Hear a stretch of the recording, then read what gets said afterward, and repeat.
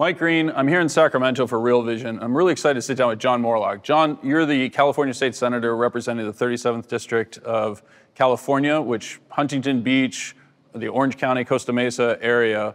Wanted to briefly dig back into your background, though, because you didn't start in public service. You actually started as a certified financial planner, right? A CPA, actually, I'm sorry. Yeah, certified public accountant. That was an accounting major. Yep. And was with the firm for a number of years, actually 10 years as a partner, and also acquired my certified financial planner license, and didn't sell product, but just to help my clients with their other professionals to make sure that they were focused on an estate plan. And then you were recruited to run for state treasurer, is that correct? That's correct. I had moved into a larger home in Costa Mesa, and my neighbors across the street were involved in the local Republican club, and I still had my Reagan Bush bumper sticker on the back of the car.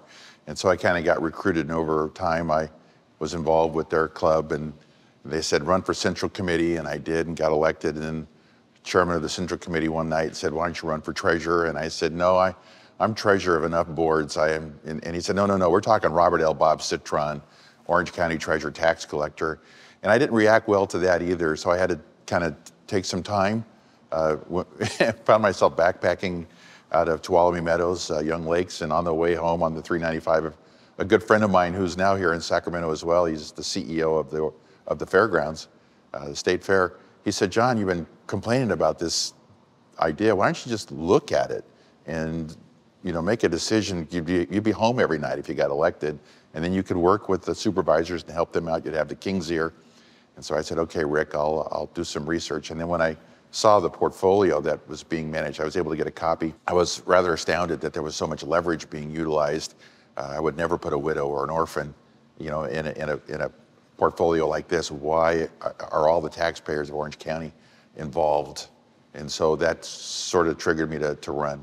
And so you and I know this situation very well, right? In 1994, Bob Citron, who was the treasurer for the county of Orange County, had invested his assets, the cash that he had on hand, effectively into an interest rate swap that offered a slightly higher return than money markets at that time. We had experienced a significant decline in interest rates from roughly 9% in 1990 to about 4.5%, if I remember correctly, maybe 5% in 1994. And Citron effectively placed a very large levered bet that interest rates were not going to move higher in order to get a little bit extra yield on the cash. Is that correct? It was an arbitrage play. He would borrow at the short end of the yield curve, pay maybe 3%, buy at the 4-year level, which was paying about 5%. So you make the 200 basis point spread. And that's all great if the short end of the yield curve cooperates. And he anticipated that it would even decline. But in fact, Alan Greenspan said, I think inflation is starting to raise its head. We ought to do something about that. We ought to raise rates. And so during the year he did. And it coincided with my campaign saying, look, he's raising rates. You're losing value. You took $7 billion in assets based on what the county had and what 187 other municipalities decided to chip in, and you levered it up to 21 billion. It's just amazing. And if those short end rates go up, then you're in trouble. He had collateral calls, but I only had beat reporters following the whole thing. So, like I said, it was sort of like if I said in a conversation we had earlier, that it was like The Big Short. You're trying to explain to everybody what's going to happen, what could, could be a massive implosion, and they're all looking at you like, oh, you're just a gadfly, you're just a kid. Well, you mentioned The Big Short, and this really was. This was kind of the original Big Short. We actually created a situation in which derivatives blew up a significant financial entity and caused widespread distress across Wall Street. It wasn't just that Greenspan had raised interest rates. We actually saw the financial consequences of Orange County being unable to meet its financial obligations, right? Right, and they were inverse floaters, a derivative, kind of unique, and when rates would go down, the yields would go up, inverse, and plus the leverage, and then once Greenspan decided to start, not being aware of what Citron was doing, but just doing what he had to do for the economy, then most people in the carry trade would have disengaged. They would have started paying off the lenders and getting out, but Citron basically doubled down.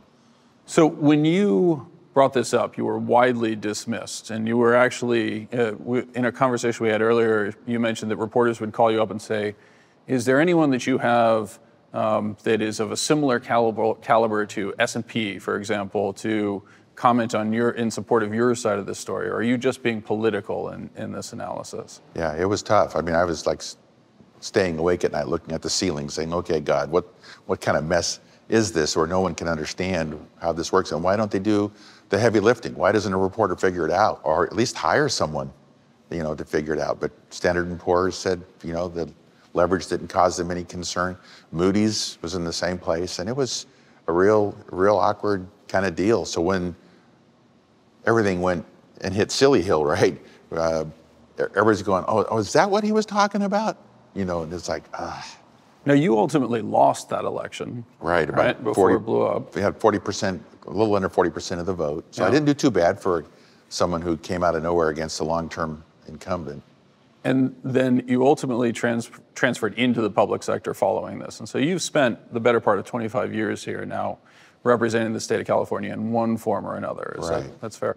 You have done a couple of things I think that are pretty unique. I mean, one, we had a conversation earlier. You used to host a podcast. Hopefully you're going to come back and do that again. And you run a blog that is very transparent in terms of what you're working on, what's being done on the Hill, et cetera.